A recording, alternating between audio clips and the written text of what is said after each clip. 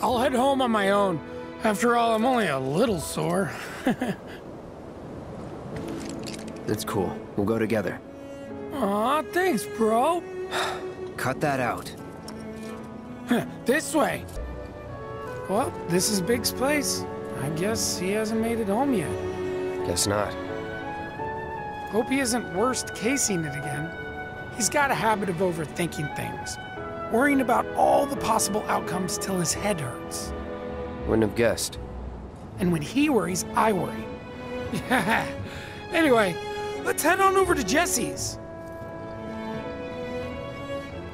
Anyone need a link Midgard? Word is, the former reactor.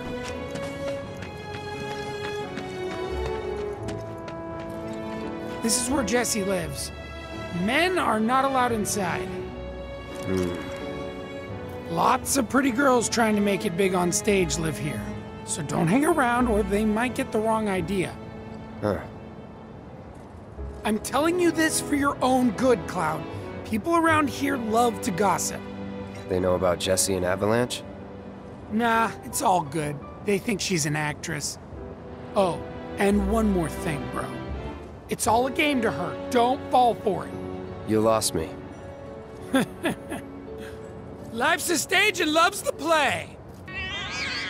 Hey there, Bigums, Reggie, Smalls. Brought a new friend to meet you. What? These little guys are on guard duty today. Okay. Thanks for seeing me home. Really sorry about your ass. It's all good, bro. It's kind of weird when you call me that. Hey, don't be scared. Deep down, he's a big softie. It's okay. It's okay. Good job, guys. Great work. Said he'd been shot. I was afraid we'd have to call off the whole damn thing. Heading topside in secret. Don't think I could have faced Barrett if something had happened. But Jessie'd been acting weird, and I knew I couldn't just ignore her. Biggs. She must be prepping the bomb right now. But will she be able to finish before morning? I should go and see if she needs any... Biggs. Huh? Sorry. Our chute was blown pretty far off course.